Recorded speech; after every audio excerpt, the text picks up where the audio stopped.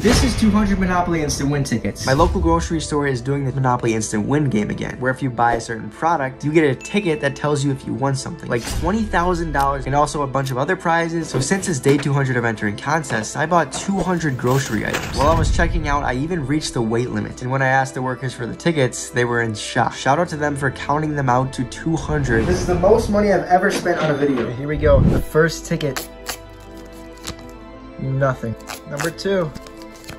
Number 3. The coupons would not stop coming. I did end up getting a few food items. Hey, Tops Pasta. Some more tickets. And if you're wondering where all the food went, I actually donated it to a local food bank. 69.